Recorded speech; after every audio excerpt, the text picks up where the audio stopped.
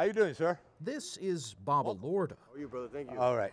A few nights a week, this Army veteran patrols the streets of Ybor, ¿Qué pasa, mi amor?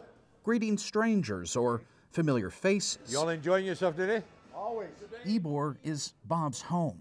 He loves it here. Buddy, best food you'll ever want to eat is right here. Bob is with a group called the Ybor Environmental Services, better known as YES. They walk the streets of this bustling district. I would say there'd be at least 30 to 35,000 people here. And that's all the bars are open, cigar shops. Known for its incredible restaurants, cigars, and its roosters. Sir, how you doing? YES reports crimes or even a crack in the sidewalk. Crews go out and clean up the streets. Bob is an ambassador, keeping a pulse on the community. I come in, I'll sit down, I'll get a glass of water, then they start rapping. If they don't, everything's cool, and I keep going. It helps a lot of people that get lost, people that need direction, advice, help, light, you never know. You know how it is, brother. Sometimes you need a yellow shirt to get you somewhere. Bob is a people person. Just talk, that's all.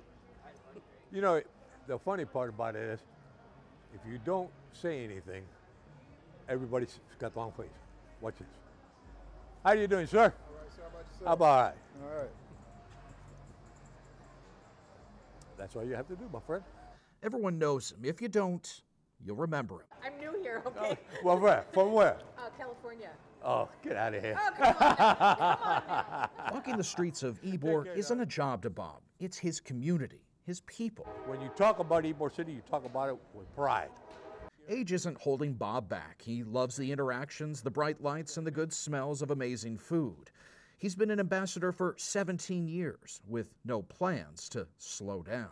That's all there is to it. If you have pride, you're going to do a good job. In Tampa, Jeff Van Sant, Spectrum News.